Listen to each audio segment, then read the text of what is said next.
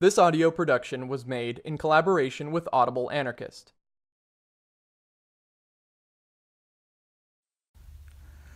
Unpropertied. Property, the dominion of human needs, represents the stronghold of man's enslavement and all the horrors it entails. Emma Goldman, in her text Anarchism, what it really stands for. In W.E.B. Du Bois' impressively encyclopedic Black Reconstruction, an essay toward a history of the part of which black folk played in the attempt to reconstruct democracy in America, 1860 to 1880, he cites Hermann Krieg, a German-American revolutionary and proto-socialist who, incidentally, opposed the abolition of slavery. In 1846, he advocated land reform and free soil, yet also that same year made clear his opposition to abolishing slavery on the grounds of property rights. He is quoted thusly, that we see in the slavery question a property question which cannot be settled by itself alone, that we should declare ourselves in favor of the abolitionist movement if it were our intention to throw the republic into a state of anarchy, to extend the competition of quote-unquote free working men beyond all measure, and to depress labor itself to the last extremity, that we could not improve the lot of our quote-unquote black brothers by abolition under the conditions prevailing in modern society, but make it infinitely worse to the lot of our white brothers, so to say.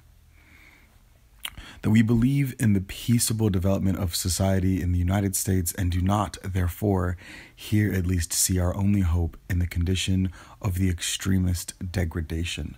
That we feel constrained, therefore, to oppose abolition with all our might, despite all the importunities of sentimental Philistines and despite all the poetical effusions of liberty-intoxicated ladies. The passage is dense with assumptions, implications, and slights. Krieg suggests rightly that the quote-unquote slavery question is one, in part, of property. Enslaved people were themselves property, disallowed personhood. Such a history is imperative to bring to anarchist theorizations, as one cannot assert the ills of private property without noting that not only is the factory or storefront over there property, but there are people who have historically been property, and the descendants of those people, or those who might optically or politically be placed in proximity to those people, are living with the effects of, as it were, property's afterlife. Krieg is right in a slanted way. The question of property at the base of slavery cannot be settled by itself alone. But because in the context of anarchist argumentation, it must account for racialized populations and, as I must also argue, gendered domestic and interpersonal labor. Krieg continues, abolition for him has the inevitable end result of anarchy, which is then equated with the negative and unnecessary competition with the quote-unquote free working men or free working white men, and to devalue their hard-working labor. To abolish slavery would to be effectively, at least in part, to abolish a substantive sector of property ownership. An anarchist move, one might say, so it is opposed in order to sustain the labor value of white men. It is the quote-unquote white brothers who will suffer acutely if slavery were abolished. It is the quote-unquote white brothers who do not want to see abolition or anarchy succeed. Implicit in anarchism's inverse is the maintenance of property and the state, with its attendant vertical relationality, which maintain white labor. Anarchism's abolitionist spirit then, at its foundation in the U.S., the emancipatory result of getting closer to freeing black people. Put differently, I read anarchism's abolitionist spirit here as an anarcho-blackness. Interestingly, Krieg is purportedly motivated by a sense of keeping the peace, which serves as the opposite of anarchy. White rule equals peace, black freedom equals chaos, or the word he goes on to use, degradation. To degrade something is to cheapen. And this bears a link to another term we might meditate on usefully, as we briefly did in the chapter before: destitute. To destitute something is to impoverish it, to extract its value. The degradation that would ensue post-abolition, the destitution that would take hold, is necessary in order to free the revolutionary imaginary of all the old constituent fantasies that weigh it down, of the whole of the deceptive legacy, of the hegemonic logic of the white and cis male supremacy woven into the West's capitalist state. What Krieg is afraid of is precisely the aim of Black anarchism: the extreme degradation, the thoroughgoing destitution of the world and that which sustains it. Classical anarchist sentiment is clear on the point that depriving the world of the things that sustain the accumulation of capital is one of the chief goals for anarchist world making. A further point, however, is how fundamental Anarcho, Blackness, is to this. For the things that have had a significant impact on capitalism's expansion have been racial enslavements, accumulation of free Black labor. This is to see as necessary the constant affixation of racial to capitalism. Abolition is always both abolition of racism/white supremacy and capitalism. And finally, Krieg's offhanded, seemingly hand-waving concluding comment: abolition is to be opposed, certainly for the aforementioned reason of leaving intact the current conditions of labor as the province of white men, but further it is to be opposed despite and because it is supported by both sentimental Philistines and, interestingly, liberty-intoxicated ladies. Is Krieg embarrassed about supporting abolition in any way? Because were he to do so, he'd not only be sentimental, but likened to a lady. Both of these might in fact have a common thread, that of femininity. Underlying Krieg's opposition to abolition, his opposition to anarchy, is its support by things that connote femininity, which is to say, anarchy's latent and spectral femininity. More, a femininity that is liberty intoxicated.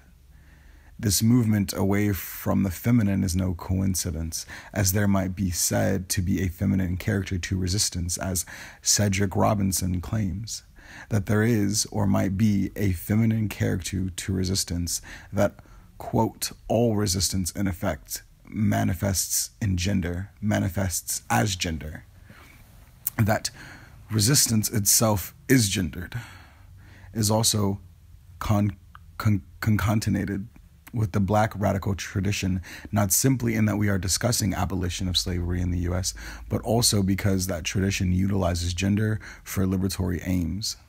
See, for example, Harriet Tubman's flouting and revising of gender to engender others' freedom. That tradition, like this resistant aspect of gender, quests for freedom, which is the aim of resistance, and to be intoxicated with liberty, to refuse enslavement, one must seek the abolition, too, of property. What is property? There is, of course, the definition of property as a state-protected monopoly over resources or privileges that are then deployed to others' exploitation. Example, to own land and then to rent that land to others for one's own profit. But there is also the sense of property as an essential or peculiar characteristic of a thing. Anarchism seeks then to remove the private ownership of property that sustains capital accumulation. Black anarchism must consider both senses by way of acknowledging and forming a politicized movement around the fact that the history of Blackness is testament to the fact that there are some whose property, or essential characteristic, was property, an ownable thing. To approach the matter of property, things divorcing the owner from the user, from the perspective of Black anarchism, from an anarcho-Blackness, is to begin from the assumption that to let go is a kind of salvific grace. To clarify, letting go points to a willingness to leap in that Kierkegaardian sense, to immerse oneself in what one might be. I offer these notes toward a Black anarchism with precisely this yearning for what might be possible, a world unfettered by ontological and epistemological straitjackets or by structural and dominative oppressions. Uncertainty is endemic to this anarchism, wanting that without knowing what it will be, but understanding it as an anarchic salvation precisely because it is not this. Property has at its base the thorough holding on and possessive spirit of its owner, an encompassing knowingness of the property possessed. To rebuke privatized ownership and property is to then let go and allow the possibility of something and some way else to be, to, oddly enough, take hold. But what of this term, anarchism? Some in recent years have deployed it in ways that in fact deify possession and property. I want briefly to address how there has been attempts to use anarchist language for non-anarchist ends. While it is thorny territory to attempt to parse good anarchism and bad anarchism, it is perhaps necessary in order to best stave off co-option. This becomes all the more important on the topic of property, as it can sometimes be language fraught with conflations and misinterpretations. For instance, certain right-wing capitalists and corporate fat cats seek deregulated access to unhindered capital accumulation, claiming to be disrupting the ethos of taxation and, quote-unquote, liberating us from impediments to massive wealth. Ownership of private property is seen as a way to stick it to an authoritarian government, and anarchists have a founding tenet of anti-authoritarianism. So look at us being quote-unquote anarchists with our multi-million-dollar vacation homes. They claim the label anarchist, as do the oxymoronic so-called anarcho-capitalists. How should one respond? We must do more than simply note that there is an eclectic array of anarchic strands: communist, syndicalist, libertarian, socialist, anarcho-feminist, primitivist, individualist, insurrectionary, vegan.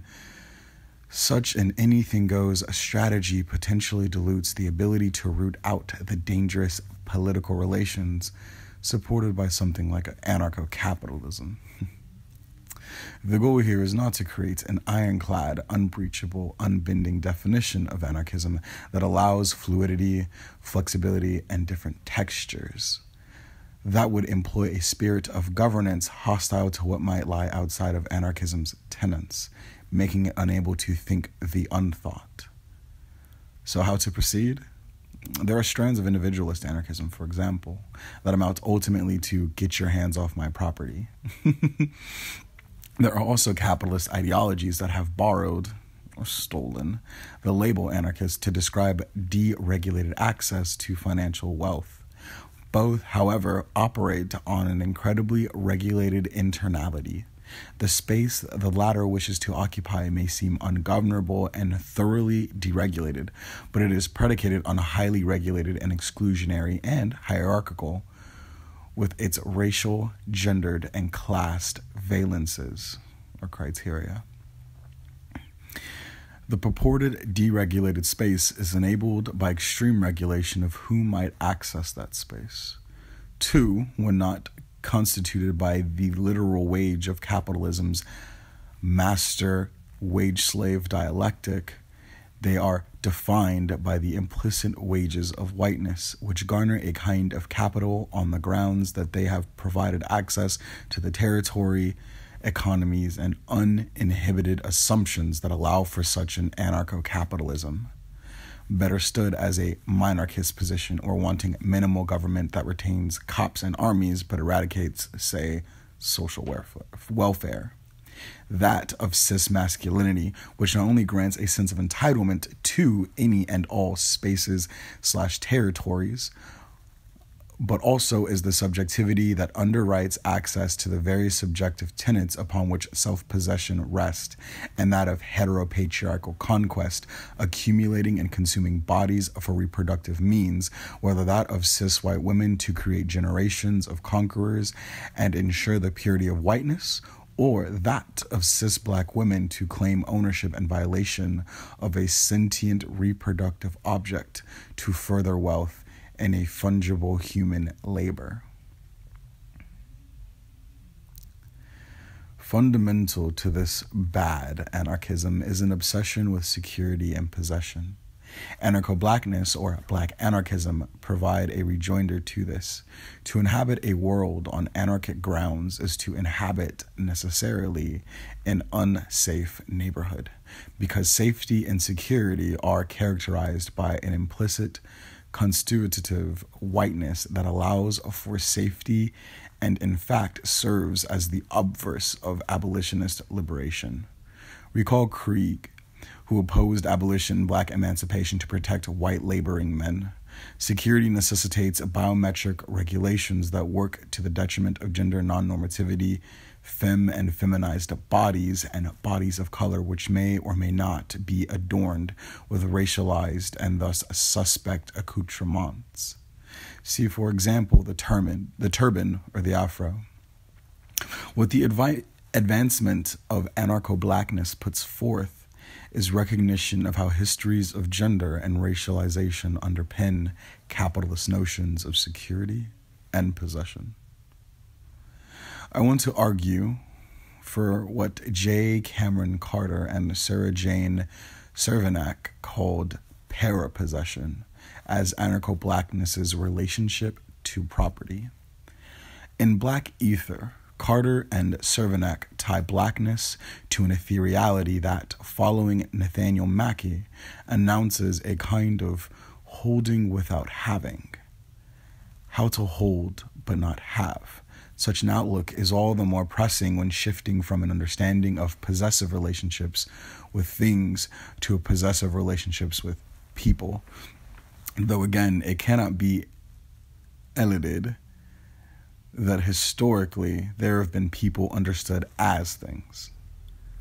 This interstitial space between property and grasplessness, this parapossession, is an attempt to maintain mutuality in which one can care for and share affinity with others without needing to possess them, without needing to own them as one's own. Similar to anarchist distinctions between property as organized around a sovereign lord who uses propertized objects to exploit others, and possession as rooted in use rights or usufruct rather than exploiting others, parapossession builds on this history.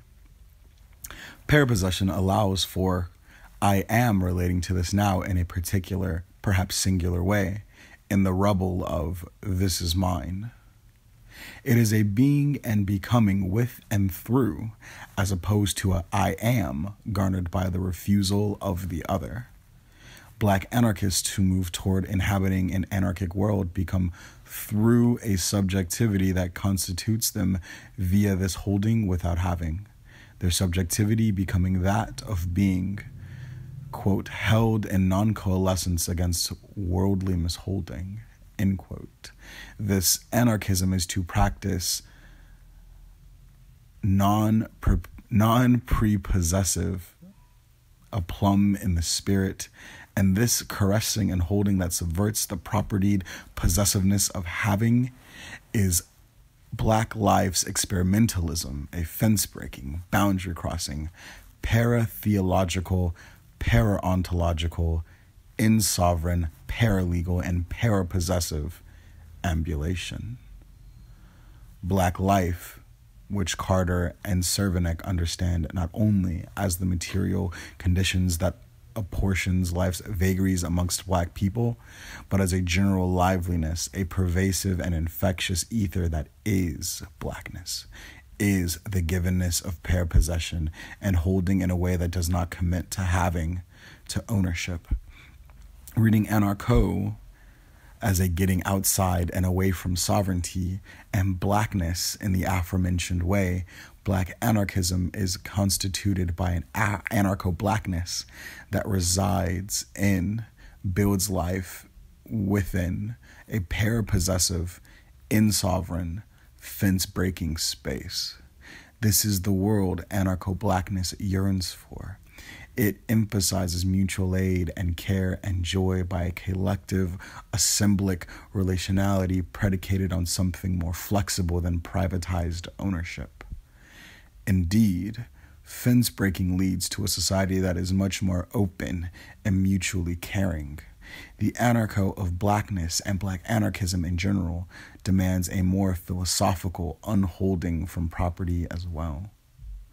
What I am asserting here is a Black anarchism that inducts the denizens of an anarchic society into unpropertied relationship with one another, because property moves through relationality just like the state.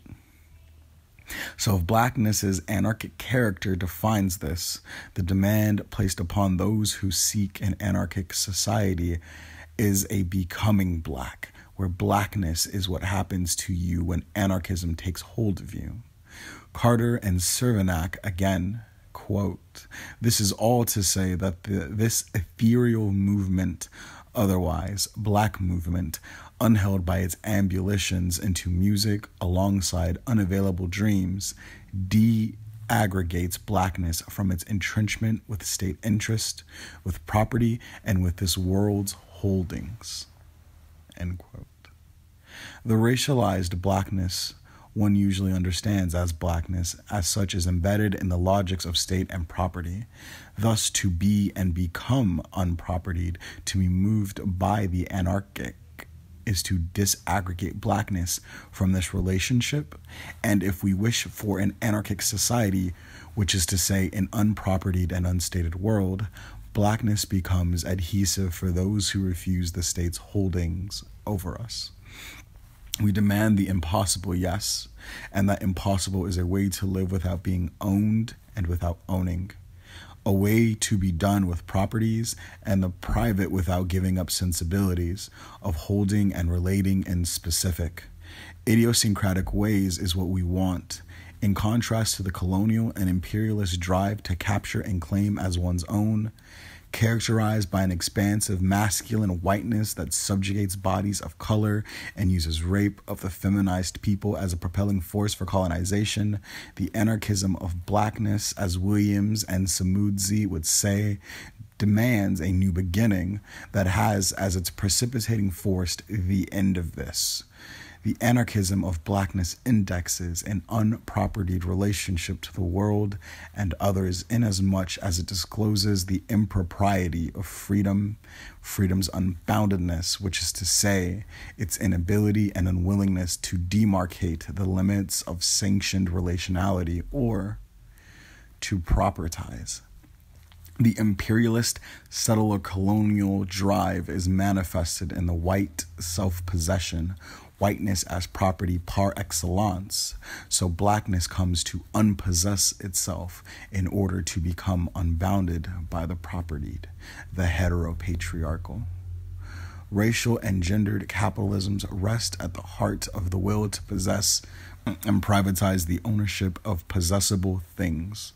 Thus, anarchism demands its abolition, not a conciliatory reform, for it is impossible to reform the system of racial capitalism.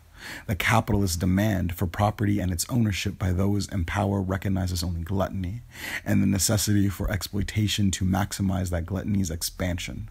This theft is of the first order, and to move toward anarchic life is to steal on the second order, to steal back and let free what is unownable. Indeed, property and capitalism have deemed this stealing back a negative connotated theft without recognition of its own theft. But we are on to that old tired smokescreen. We know what's really up. We've known for a while. We've known in the final instance that, as the 17th century folk poem goes, the law locks up the man or the woman who steals the goose off the common, but leaves the greater villain loose who steals the common from the goose. Poor and wretched don't escape if they conspire the law to break. This must be so, but they endure, those who conspire to make the law.